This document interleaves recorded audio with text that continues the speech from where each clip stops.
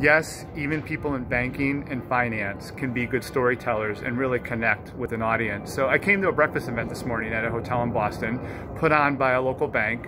They've evolved and grown into a new version of themselves, and the CEO was there speaking, and then he did some Q&A. And during the speaking part, he was good. He was good. He definitely opened up and shared about the mission of the bank and ways in which they want to differentiate themselves.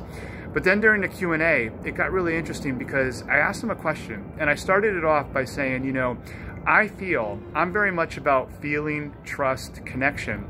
And when I think of banking and doing anything banking related personally or professionally, I get stressed and I often get frustrated. And what's his view or vision on how he wants to have customers or make customers feel?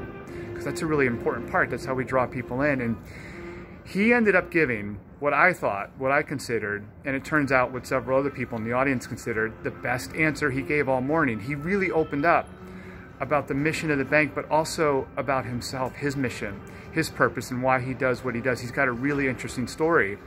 And he weaved a couple of his own stories in. And that made it so much more, I don't know, relevant, able to connect to. I certainly felt more drawn into him when he opened up like that.